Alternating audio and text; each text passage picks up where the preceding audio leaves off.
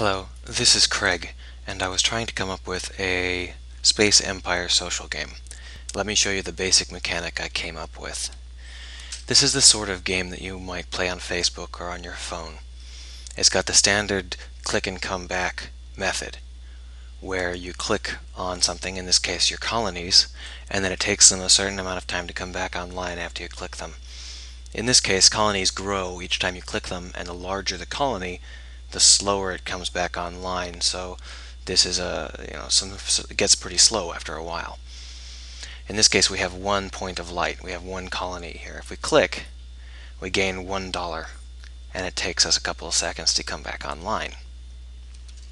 If we were to click again, we would get $8 because I currently have it as the number of settlements to the third power. But that's all stuff that I haven't settled on yet. The key here is the mission. So here is a mission counting up. This is not a mission that's available just yet, but it will be available now. And as long as this green bar is here, it is available, so I can click on it. And that gave me another planet. Now, the mission is only available during the mission window.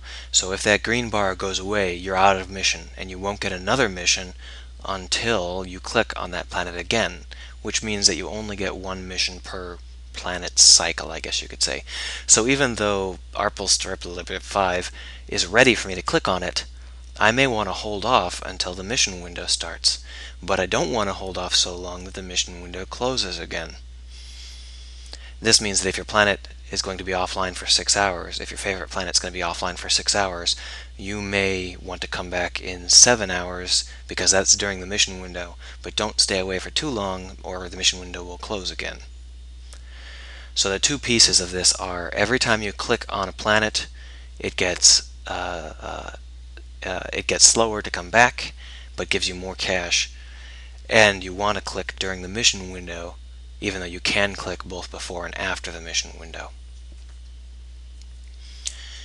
So those two mechanics combined give this a kind of time-based dynamic where you might have several fast cycle new colonies out there and several slow cycle developed worlds.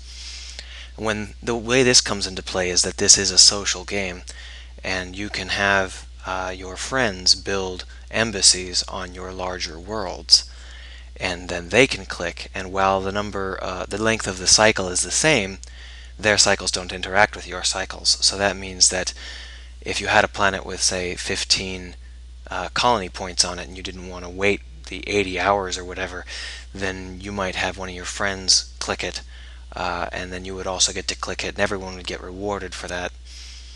Larger planets take a lot longer to come online, but on the other hand, they pay out just a huge amount more. In this case, they pay out their number of colonies to the third power, which is an order of magnitude more than the delay. The missions are also going to be, if this ever turns into a game, significantly more powerful. So you might have to have a pretty big colony before you can start getting missions that pay out in terms of avatar upgrades or science research or whatever.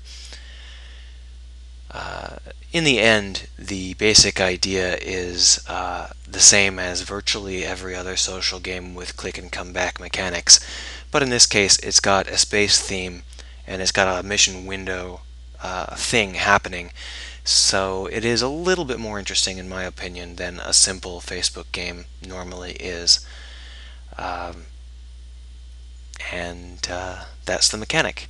As to the rest of the game, it's whatever you plug into a social game that you'd like to.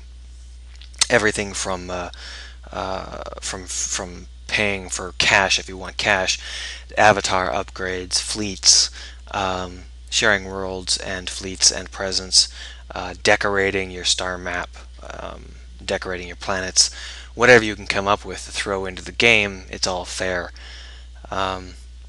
So this would be basically just another social game. But I do have some plans for things like making unique cultures and unique content, so you wouldn't be buying from a central store where you would get the same hat as 80 million other people have. You would be developing a unique culture so you would have the chance to have something that no one else has, and I think that would really add to the interest in playing the game, because you would be honing the culture of your people as you play. Well, anyhow, that's all just blue sky.